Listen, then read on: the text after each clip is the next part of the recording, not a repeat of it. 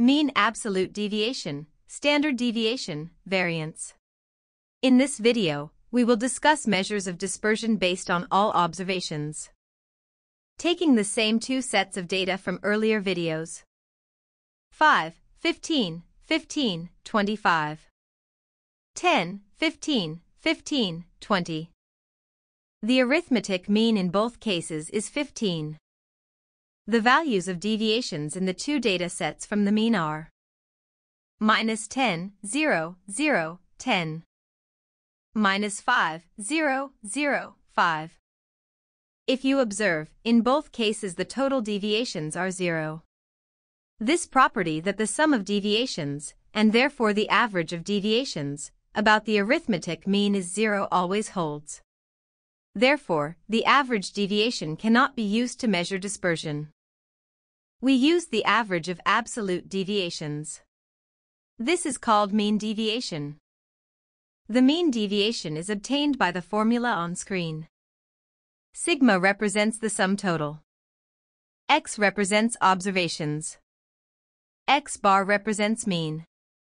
N represents the number of observations. For the two data sets shown, the values of the mean deviation are 5 and 2.5. Now, let us look at standard deviation, that is more commonly known, and the variance. Standard deviation is the measure of the spread of the data.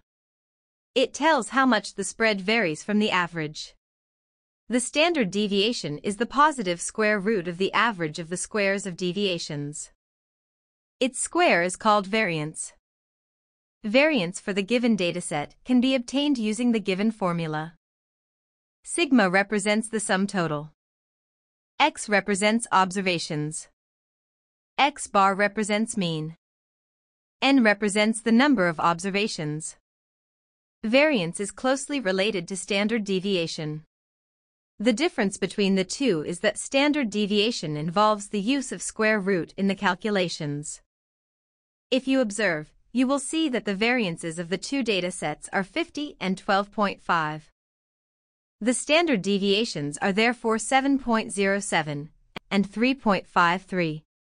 When compared with mean deviations, the standard deviation magnifies larger deviations. Therefore, a larger spread is better captured. Like the arithmetic mean, the standard deviation is also amenable to further mathematical treatment. Hence, it is the most used measure of dispersion.